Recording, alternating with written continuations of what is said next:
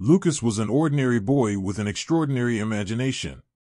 At just 10 years old, he spent hours daydreaming about his future, often telling his friends he would grow up to be a superhero or an astronaut. But Lucas had another, darker dream, one he never shared with anyone. He dreamt of becoming a serial killer. It started innocently enough, with Lucas sneaking peeks at his parents' collection of mystery novels and crime documentaries. The tales of elusive killers and their twisted minds fascinated him. He became obsessed, devouring every detail about infamous criminals and their gruesome deeds. What began as a morbid curiosity soon blossomed into a chilling ambition. In the privacy of his room, Lucas crafted elaborate fantasies where he was the star, a brilliant, untouchable killer who outwitted everyone. He sketched out plans, created code names, and even kept a journal filled with his thoughts on perfect crimes. The line between imagination and desire blurred as Lucas began to see his fantasies as achievable goals. One night, as Lucas drifted off to sleep, he had a vivid dream.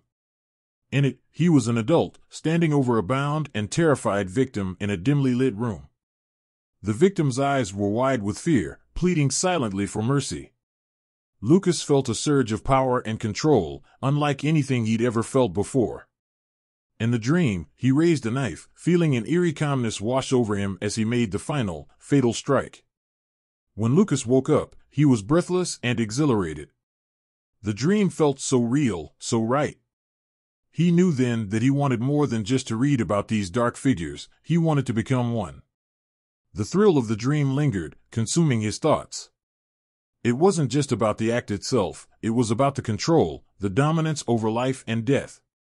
Days turned into weeks, and Lucas's fascination deepened. He began to act out his fantasies on insects and small animals, experimenting with different methods, finding a sick satisfaction in their helplessness. His friends noticed a change in him. He became distant, his once cheerful demeanor replaced with a cold, calculating gaze. One day, while wandering the woods near his home, Lucas stumbled upon an old, abandoned shed. It was perfect, isolated, hidden from view.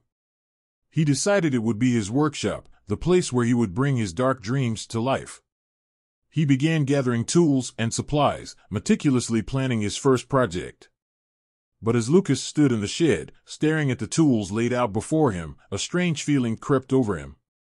The excitement was there, but so was something else, doubt, fear, a nagging voice whispering that he was crossing a line from which he could never return. The dream that once filled him with thrill now felt like a dark, suffocating presence. As Lucas hesitated, a sudden noise snapped him out of his thoughts. He turned to see a stray dog standing at the entrance of the shed, looking at him with curious eyes. For a moment, Lucas felt a flicker of humanity, a connection to something real and living. He dropped the knife he was holding, the clatter echoing in the small space. The dog wagged its tail and approached cautiously. Lucas knelt down, reaching out to pet the animal. In that moment, he realized the horror of what he was becoming, the path he was about to take.